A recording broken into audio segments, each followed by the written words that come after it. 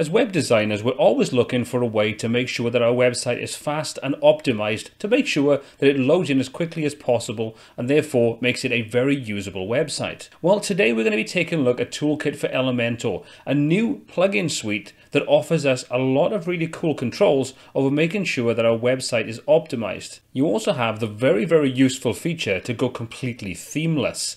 What that does is it disables anything to do with your theme and therefore gives you a completely blank canvas. So when you're using Elementor, you can then leverage the power of the theme builder without the need to have that underlying theme in place, taking up valuable resources. So let's take a look at how we can use Toolkit for Elementor to start building faster, more optimized websites. Now, before we jump in, it's worth noting that this is still very early in development. There are some already great features integrated into Toolkit and a lot of really cool features that are being added at the moment. So in beta and in alpha testing. So this is one of those things that to start off with, it might give you a few really useful tools, but it's going to grow into something that I think is going to be invaluable for anybody that's developing websites using WordPress and Elementor. Okay, so I'll put the link to this in the description below so you can check this out. This isn't sponsored. I'm not being paid for this in any way, shape or form. I was given access to this for free, but everything I'm going to say in here is all my honest opinion. And as always, I'm going to let you decide what you think of this. So we've got it downloaded. We just need to go in and install it. So I've jumped over into the dashboard of WordPress and we're going to activate my copy of Toolkit for Elementor. Once that's activated, you're going to go over to your toolkit and then in there you're going to put in your license details. I've already gone ahead and done that, and now I've got access to all the different tools. Now you'll see on this we've got 4 different tabs currently that we can work with. The 5th one, My License, as its name suggests, is where you put your license code. So the booster is where we can go in and start to fine tune and boost the various different settings and then compare them using GT metrics, all directly inside Toolkit for Elementor, which I think is a really good way of doing things because it saves you jumping back and forth between the different windows just to test this out. And you can see I've already gone ahead and run a test on there previously where I was testing things out. As you can see, it came back pretty good. So what you can do is you can put the URL you want in, you can put where the nearest server is. For me, it would be London, UK, and then you're going to choose what browser type you're going to use, and then you're going to perform your GT metric scan. Now I'm going to come back to that a little later once we've tested a few things out. But what I want to do first of all, before we take a look at the booster, the syncer, the toolbox, and all those kinds of things, I want to jump over into themeless. Now this is one of those things that I think is invaluable if you are working with Elementor and you don't want to rely upon a theme. Now this is one of those things that we've had this debate and there's people that say hello is not a theme, hello is using a blank theme, all these kinds of things. Well, let's just throw that out of the window and say that Themeless, which is part of Toolkit for Elementor, works in a completely different way. This will allow you to install or have a theme set up inside WordPress, but once you disable the theme framework, none of that theme is going to be operational at all. It's not loaded at runtime, anything. All it does is it sits inside your appearance section under the themes, and if you open up the customizer, you'll see the options for that theme in there, but none of them will do anything to your design. So with that out of the way, let's take a little look. Let's just enable this. We're going to say, yes, we want this enabled. Now, if we take a look at the site, the page, whatever it is, we'll see that if we're using Elementor, everything will look the way you expect it to. And that's because we're using Elementor to build out the contents of the page or by using the theme builder as part of Elementor Pro. And this is the thing you have to bear in mind. You are no longer having access to any of those JavaScript libraries that are part of the theme you may have installed, any of the CSS. Everything is completely and utterly blank and therefore controlled directly inside Elementor Pro's theme builder or Elementor if you're not using Pro and using the theme building options. Now that we've enabled Themeless and I've got Elementor Pro installed, I've got no templates or nothing, no content created. So if we jump over to take a look at the home page and refresh that, you'll see we have a completely and utterly blank starting point. So let's run this through GT metrics and see what we get with just Themeless set up on there and Elementor Pro installed. Come back in the dashboard and we're going to come back into Booster, and in there we're going to just test things out. So we're going to run a performance scan. We're going to set this to London, UK, which is the nearest to me, and I'm using Chrome. So we're going to perform the GT metric scan, let that run through, and like I say, this is now with just basically no theme installed, just Elementor and the basics of WordPress in there. So I'm going to pause this, let that run through, and we can come back and take a look at the results. And there you go. We've got a page score of 99% and a Y slow of 89%, and we've got a load time of less than a second. with a total page size of just over 66 kilobytes and a minimal requests being assigned to the server. So that's without any tweaking of anything we have inside Minification, apply lazy load and so on. So what I'm going to do is let's take a look at what we have now and how we start to build this out. So if we come over to our template section inside Elementor Pro, we're going to come down and we're going to say we want templates, theme builder. And what I'm going to do is in there, I'm going to create a header and a footer, and then we'll create some page content and we'll assign that and we'll test things out again. Okay, so I'm going to come into header, and all I'm going to do is just choose new header. Header is the option. I'm going to call this general, sorry, let's just call this default header. And we'll just choose a template that's part of Elementor itself, just so we've got something loaded in.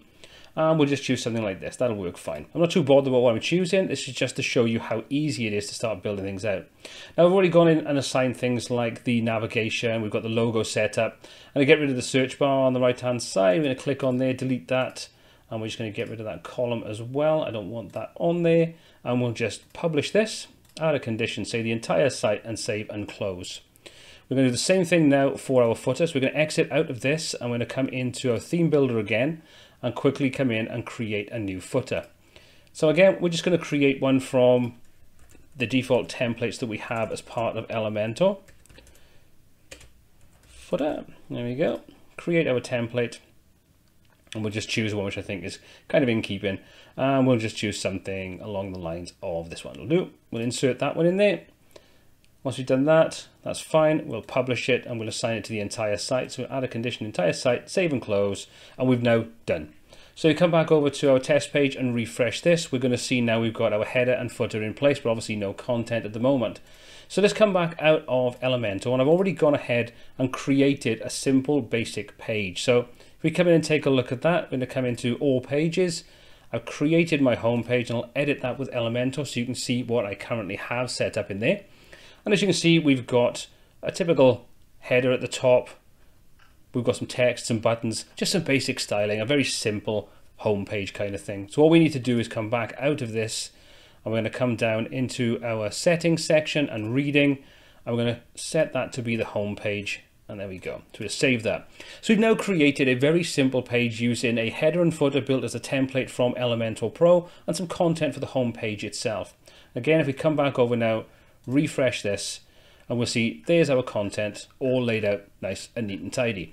Now the thing to remember with this is all completely utterly built, styled, controlled, and everything else through Elementor and Elementor Pro. None of this is being done by a theme. So every single element has been styled inside Elementor or by the global styles we can set inside Elementor itself.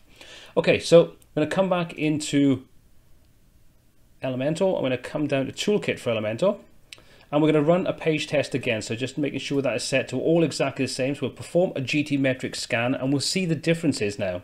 And there we go, the scores are in, and you can see our page speed has dropped a tiny amount, our Y slow has dropped a bit more, our load time is just over 1.2 seconds, and you can see we're around 750 kilobytes with 50 requests.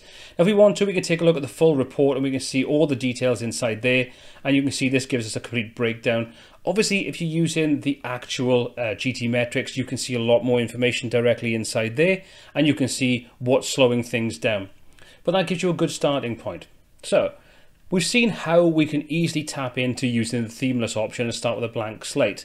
We've also seen we can run the GTmetrix scans. Now let's take a look at minification and so on and see what that'll do as well. So we come out of this, and this is one of those areas that I think Toolkit is definitely focused on in this particular build, is all about optimizing everything you do to make it as quick as possible. And also, it just means then you have one less plugin to deal with for optimizing and caching your website. This is a great thing because it means you can just control everything, and it's one nice simple interface to deal with all these different sort of options. Okay. As you can see, we've got Minify CSS, Combined CSS, and the same then for the JavaScript. So let's just enable all of those. We'll save and apply that. And this time I'm going to come up with the GTmetrix itself. And from there, we're going to run the same test. Reason being, I just want to see exactly what's going on behind the scenes and if we can tweak things. So we're going to let that run through GTmetrix, and we're going to take a little look in more detail at what's actually going on where we've applied that minification and the results that we get in comparison to what we had previously. And there we go. With that one simple set of tweaks, we've already increased our page speed score, and our Y-slow score is even better again. 1.8 seconds load time with pretty much no difference in the page size, but our requests have come down, well, way over half, from 50 down to 21. So just with that simple optimization directly inside the toolkit, we've already made a big difference. I want to come back over now into our toolkit and let's take a look at some of the other things we have. So we've got lazy load if you want to do that for both images and iframes and videos. And if you want to, you can tweak your server settings by applying gzip, keep alive connections and so on. Obviously, read through these things to make sure that anything you apply, you understand what's going on under the hood. But you should find quite good increases in speed when you start to tweak things and configure things to make sure that everything is optimized. And like I say, it means there's one less plugin you have to deal with, all done inside Toolkit for Elementor. So really pleased with the way this is starting out, and I'm really excited to see what comes next in the sort of process in the next version. Okay, so we've taken a look at the booster setup, we've taken a look at Themeless and how that works. What exactly is Syncer?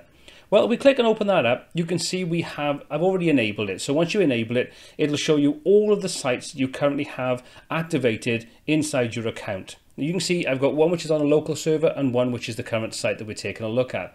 So what I can do is, if I click on any of these, it'll pull in and find out any of the templates associated with that particular website. Then all I can do is I can come into any of those that I want and I can just click import template. It immediately imports it in. Now the thing to remember here is you may be thinking, well, there's already some services out there that do this via the cloud. And that's the problem. They do it via the cloud, which is perfectly fine if you've got an internet connection and that service is up online with no problems. But once there's a problem and you don't have those, then you have no access to those files. Bit of a bummer. With this system, this just links directly through your account to your website that actually has that template on there, and I can just simply click to import that template directly from that website, directly into the website we're currently working on. And as you can see, it's all organized in exactly the same way you'd expect it to inside Elementor's theme builder itself. Currently, we're not seeing any thumbnails for this, but as you can see in version 1.1, that's something they'll add in. So when you've got a lot of different templates, you can see exactly which template you're loading in and using. Really quite a cool setup. So the Syncer is one of those things, very simple by nature, but can be very useful, especially if you sort of create a central repository for tons and tons of files, or you just want to share designs across different sort of websites. Really cool. I like it. Okay, so the final thing is Toolbox. If we click and open up Toolbox, this is where you can go in and add various different pieces of code to your website. You can see we've got the code manager at the top, which allows us to insert code into the header, into the opening body tag, or insert into the footer. So if you're looking for a super simple way of just adding in the code, JavaScript code, for example, for your Google Analytics, you can drop that directly inside here. If you want access and reference JavaScript libraries, like jQuery, for example, well, you could drop that code in there as well into the relevant location, and you can start accessing that and then using that inside your designs as and where necessary.